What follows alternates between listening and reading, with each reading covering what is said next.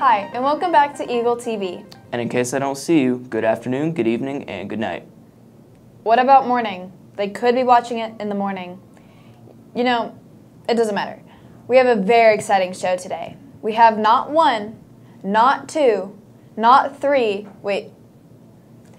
three summer states in today's episode. That's a lot. We also have an amazing guest on Dad Jokes today, though. Who is it? You'll see.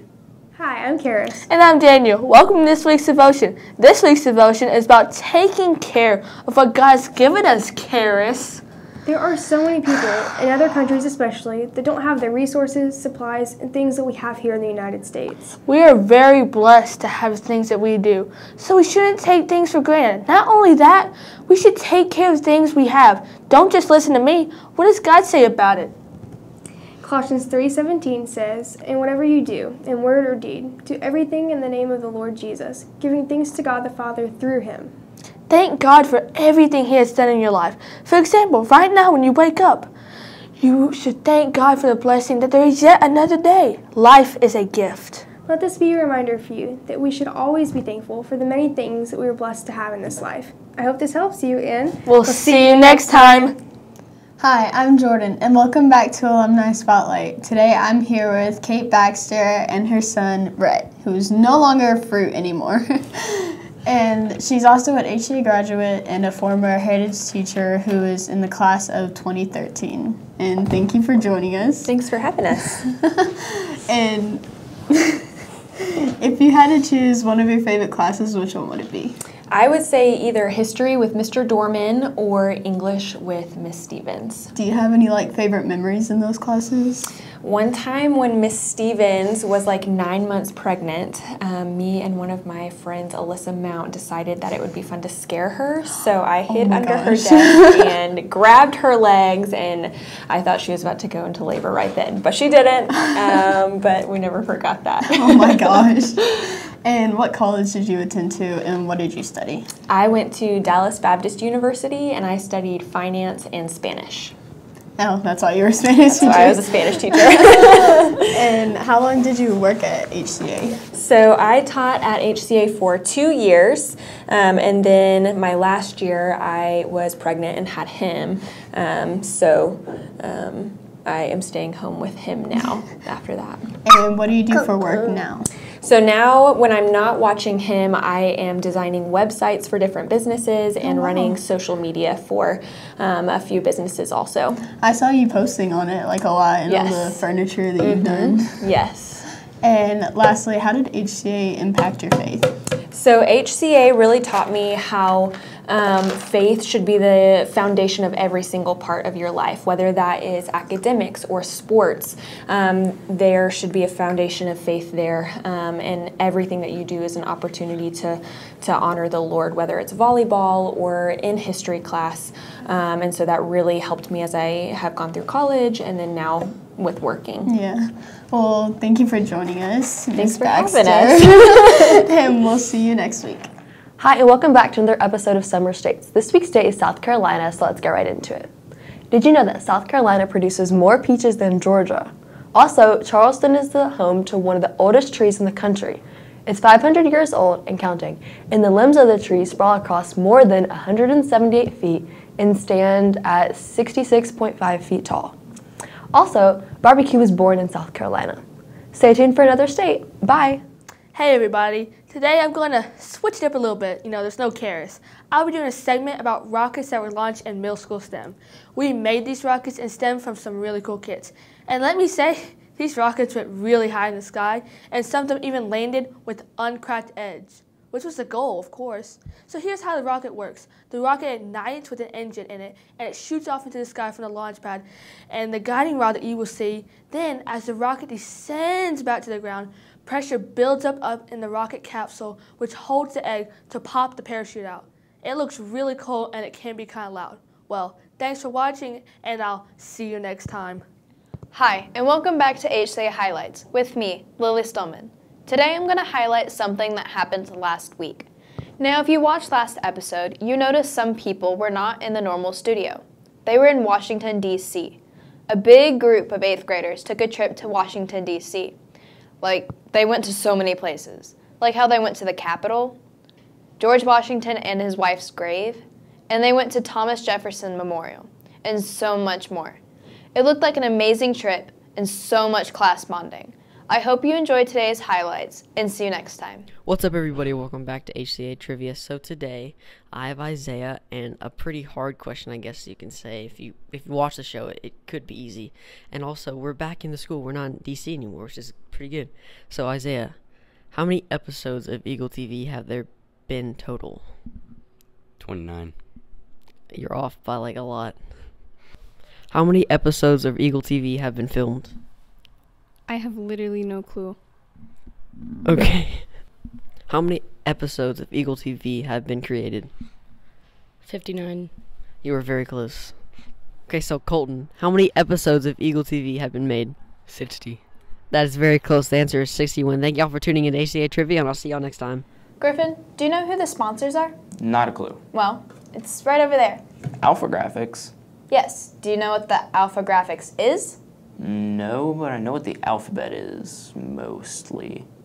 But that's fantastic, Griffin. I do too, but Alphagraphics is very different. For example, did you go to the spring musical? Yeah, why?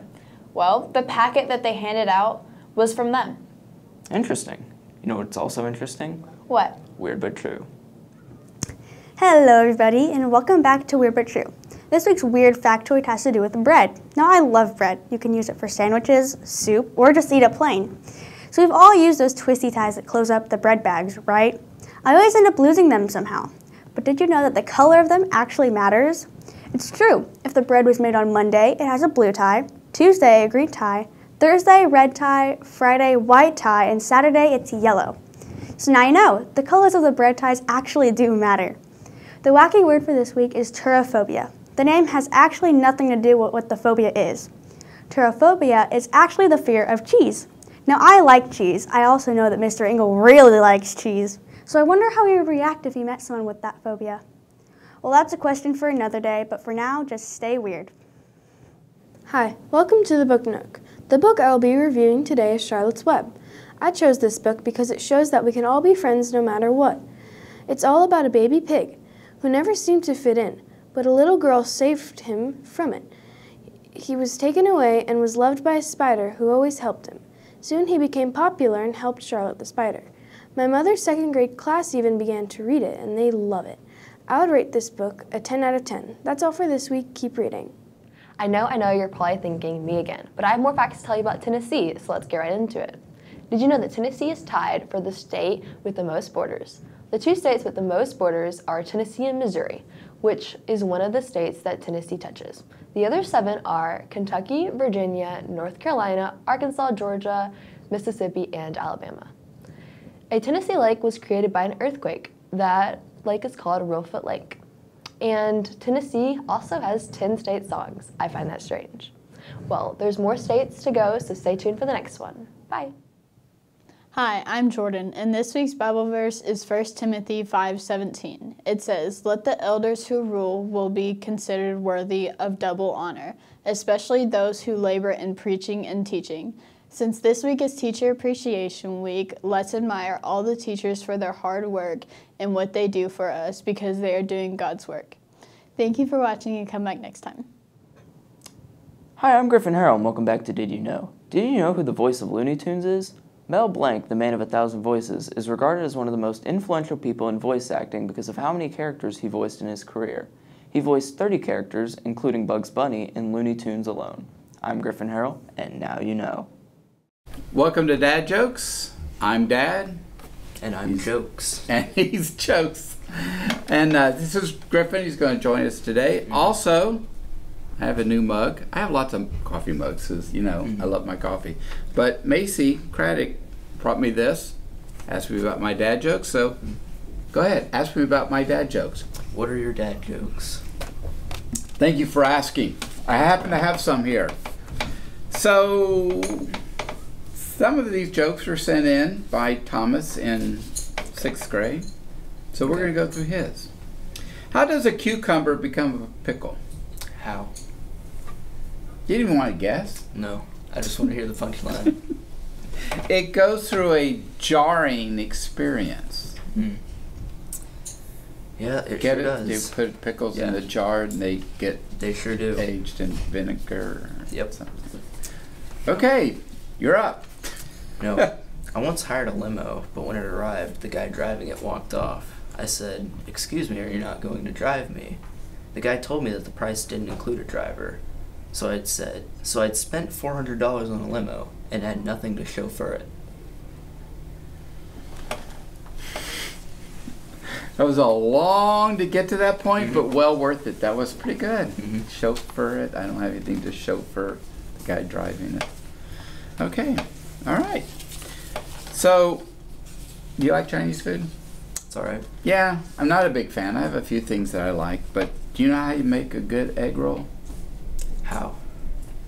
Put it at the top of the hill and just let it roll down the hill. Why does it have to be a good egg? Well, it should be, you know, because, you know, makes it a good egg roll. I guess. If you had a bad egg, I don't know what it would be. I guess it would be a bad egg roll. Bad egg roll. But anyway, all right. You got to blame Thomas for this, not me. I didn't write these jokes. Oh, trust me, I will. Okay. So, I just got a promotion at the farm. I didn't know, first of all, I didn't know that you had a job at the farm.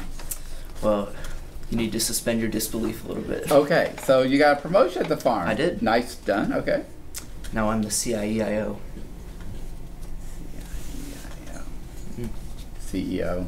Yep. EIO. That's Old it. McDonald. Yep, there you go. Okay, that down. I'm just going to let that one go. I'm not so sure about that one. All right, so you know generations are given titles. Generation X, baby boomers, millennials. Yep. Do you know how millennials are weighed? How? Not through the I phone. could probably answer that phone and they would tell me. They're weighed in Instagrams. That is terrible. It is terrible. I thought it was timely because of Instagram and. I don't know if you meant that pun, timely. I hope not. I didn't. All right, got one more for me? I do. Okay. What do you call a blind dinosaur? What do you call a blind dinosaur? Blind dinosaur. Do you think he saw us? What do you call a blind dinosaur's pet dog? I didn't get the first one, so I certainly wouldn't know what his pet was. Do you think he saw us, Rex? Because Rex is often named for a dog. Yep, that was the joke. Set up punchline, you got it. Okay, I appreciate that. So I have one to take us out. All right. All right. So this was sent in by second grader Kason. All right. So it's a second grader's joke. Okay. I have to admit, this is one of the funniest jokes I have heard, and all of you in the studio audience are going to start laughing out loud, I am sure. I'm sure they are. It's truly the best dad joke. I'm sure they are. So, do trees poop? I hope not. Well, sure they do. Of course they do. How else would we get number 2 pencils?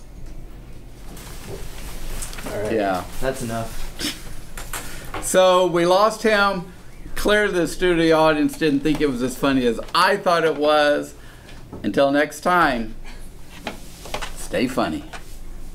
For real now, this is the last time you have to see me this episode, so let's get right into Utah. Utah is the second driest state in the United States, after Nevada. On average, Utah has about 300 sunny days a year.